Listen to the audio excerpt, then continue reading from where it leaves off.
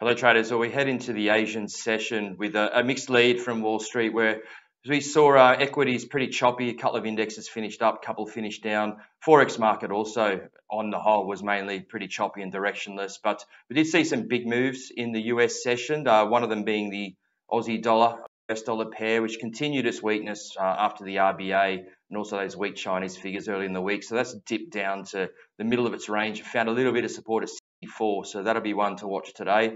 Other big movers, gold and oil. Risk premiums definitely coming out of both of those markets on news of a possible humanitarian pause in the Gaza conflict. Gold tanked around $17 an ounce on that. Also, oil dropped over 2% on that, and also some demand fears after also those weak Chinese figures early in the week. So oil did find a little bit of support of that 50% retracement, fib retracement a couple of days ago, but it has broken right through that and dipped 26 overnight. Another one to watch, US dollar yen. It has rallied again, so the yen's weakened. We see the dollar yen back up just touching on 151, but there is the Bank of Japan's statement of options out today, so that'll be interesting to see what they say and how the dollar yen pair reacts.